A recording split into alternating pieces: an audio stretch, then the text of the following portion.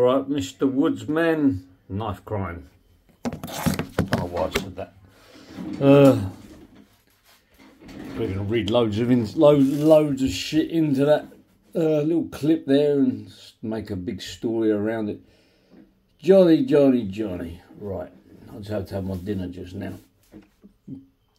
Right, what you're saying? Treating everyone with kid gloves.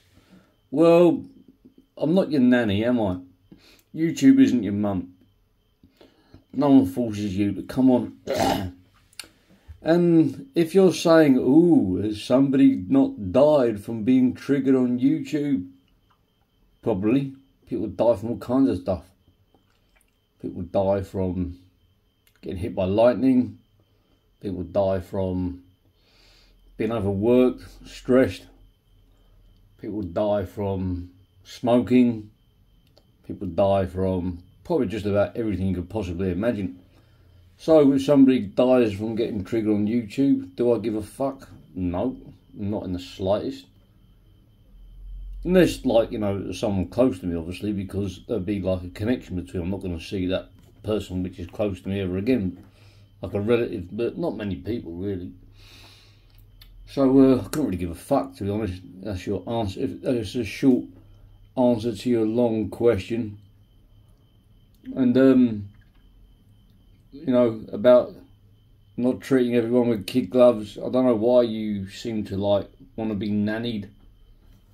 Like, a lot of people have tried feeling sorry for you in the past, try to give you the benefit of the doubt, but you just spit back in their faces.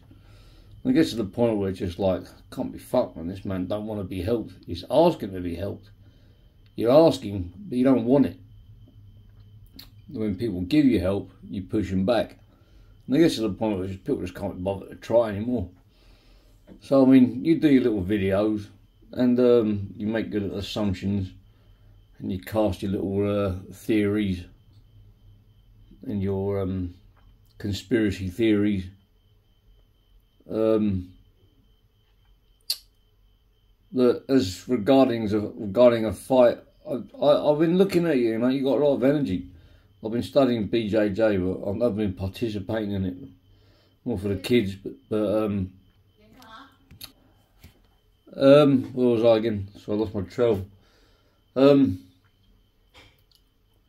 reckon you'd be quite good at that. I reckon you got a lot of energy for that BJJ. You should look into it and I'll keep you occupied. But I will never be fighting you with BJJ rules because I wouldn't know what I'm doing. So yeah, I think the fairest thing is just hands only boxing. You know, the old-fashioned English way. You know, I do Muay Thai, but I mean, if you want to give me a slight kick or an elbow, it's not a problem. I think it's safer for both, mainly for you, wearing some big thick gloves. And I think your best chance is if you get gas, is me getting gassed out. But unless you hit like a fucking steam train, maybe I don't know. Maybe you got special powers I don't know about. But you can't say like, I don't know. You just expect people to be able to read your mind. Like, you know, you've been calling me for ages, like calling me out. Or saying to meet up, and when I finally am in your neck of the woods, because you're ill at the time, somehow that's on me. It's like, I didn't know you were ill. I don't know how you're feeling. I'm not you, only you're you. I'll just put it out there, like a bit of fishing bait. It's like, do you want to come out and meet me for a fight, for a coffee? Yes or no? No, not fun. There's no pressure. You're acting like I was trying to call you out of your weakness. I was just like, look, can have a little spar for fun if you want.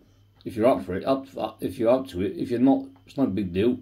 But don't fucking pull me out afterwards and say, you called me out when I was at my lowest, blah, blah. I was like, no, I didn't call you out. I was very friendly.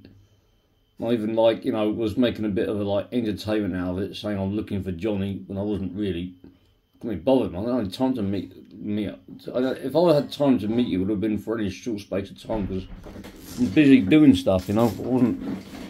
I didn't go just to Chiang Mai just to meet up with Johnny Woodsman. I was doing loads of stuff, so I would have had to take time out of my busy schedule to meet you. I would have put my briefcase down and everything, take my suit and tie off. No, mate, don't know that bit. But you said you went on holiday in the south. Why you not let me know first? Why not? You didn't get my permission. I'm not happy about that, man. Next time you do that, I want you to ask for my permission before you travel around. Make sure it's okay. Make sure it's all safe. Get it all clear. Okay, Johnny. Cheers.